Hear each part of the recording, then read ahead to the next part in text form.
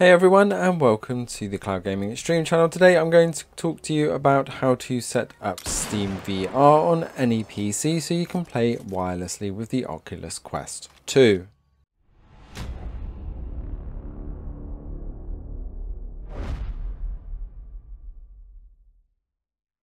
So the first thing you need to do is go to the oculus.com website, and if you go to /setup you'll go straight to the right page here. I'll put these links in the description as we go.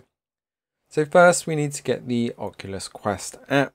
So because I'm using the Quest 2, I'm going to download the Quest software, but this also works with the Rift S or the standard Oculus, so download the relevant version for your device here. Once that's downloaded, set it installing. Now this process does take quite a long time.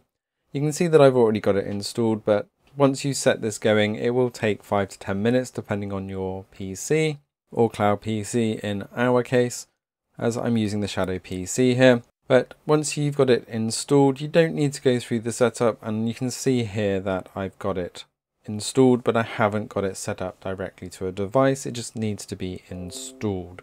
So while you're waiting for that, or once that's done, you need to head over to Steam, and you will also need Steam VR. Now you need to go to the Store tab and search for Steam VR.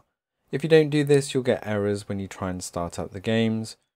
It's not as obvious where Steam VR is, so you need to look through this list and find the one that is just Steam VR on its own, that says VR supported and no price. Get that installed. You can see I've already got that installed here. And now you are pretty much good to go. There's just one more thing that you need to download, and that is the virtual desktop streamer. So if we head back to the browser and search for virtual desktop streamer, again, I'll put all the links in the description below, and you want to grab the streamer app from their website for your system. So this does work on Mac as well, but I'm using a Windows Cloud PC, so I'll install the streamer here. This one's really quick to install, but again, I've already got it installed, so I'm just going to launch it to show you the settings here.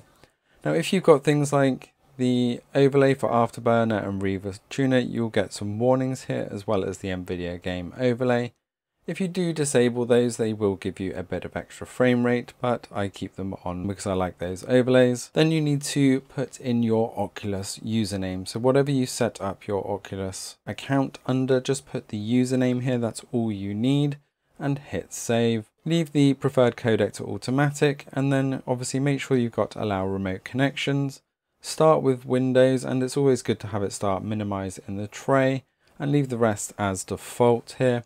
And now you are all set up and good to go. So let's head over to my Quest 2 device. On here you need to go into the Quest store and search for virtual desktop.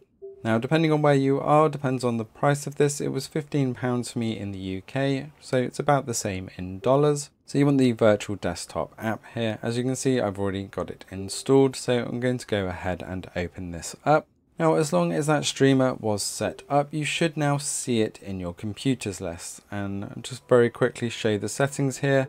I'm going to put my bitrate up to 50 megabits per second to give a good high quality, and leave everything else set as standard. And I've also set it to high and 72 frames per second with the VR bitrate at 81 megabits per second there. So now if I hit my Shadow, which is on a different network because it's over the internet, which is a Cloud PC, you can see that I have connected, and I'd already set up Sniper Elite VR to play here. You can see that it looks pretty good. However, I did get this kind of screen effect where it looks like I'm looking at a window of my desktop. So if you go back into the virtual desktop settings, which is the left menu bar on the Oculus controller, then you get the switch to VR option.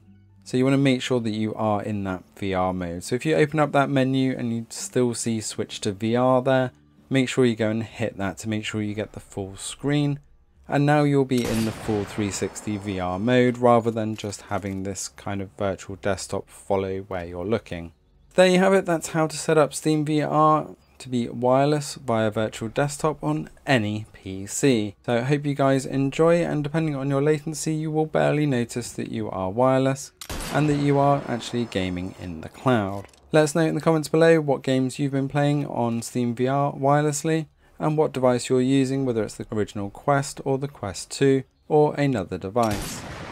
Thanks for watching. Don't forget to hit that subscribe button to stay up to date with all things cloud and virtual reality, and we will see you next time.